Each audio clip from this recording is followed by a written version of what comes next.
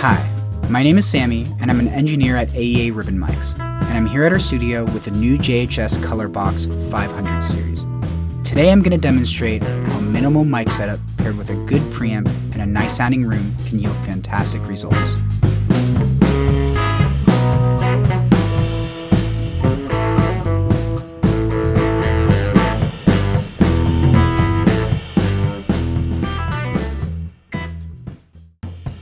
For drums, he's playing in a 68 Rogers kit, and we wanted to capture the sound of that kit in our space. For microphones, we had a minimal setup that reflected more similar to how they would have tracked it back in the day. Only 4 microphones on the entire kit, 2 N8s for the overheads, which are very open and transparent and capture the natural sound, an R92 on kick drum, which is a bit more pillowy than some of the more modern sounding kick drum microphones, and an R84 in front of the kit at the drummer's eye level to fill in the center image, which makes up a lot of the sound of the mix. For the overheads, the N8s, we were running into 2 different color boxes, using them in stereo. So I'm going to show you the minimum position of how we started when we were first listening to the playback.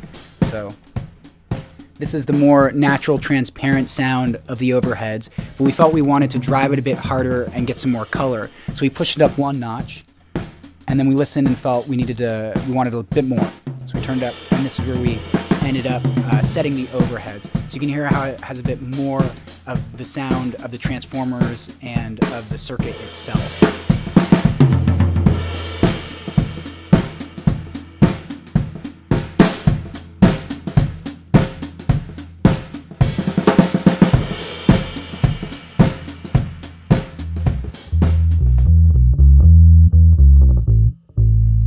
Running the bass through a B15 and an old Ampeg that has a really nice warm sound, a lot of low end, and we want to capture that without adding too much color to it. So we used an N22, which is a great close ribbon mic, through the Colour Box in its more transparent setting. We left the EQ flat because it worked. We didn't feel like we needed to add or subtract anything in between the Colour Box and the mic, the amp, and the sound of the bass. It really had the sound we wanted.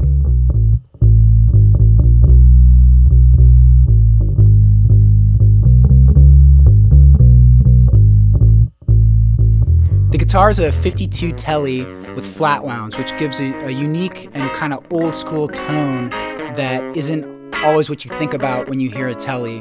That's being run into a 15-inch cab, which is also a bit larger than a normal guitar cab. In front of that is an N22 near-field ribbon mic, which captures the full top end and low end of the amp very naturally, and we're running that into a Colour Box.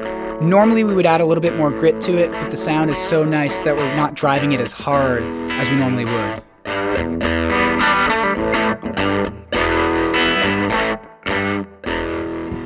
The final mic in our setup is the R88 stereo mic.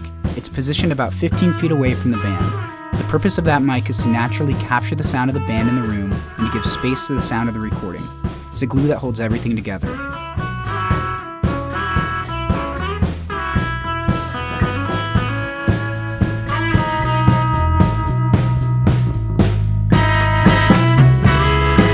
So there you have it. With very few mics and some great preamps, you really can accomplish a lot. For more info about AEA microphones, go to ribbonmics.com. And for more info about the new JHS 500 series, visit jhspedals.com.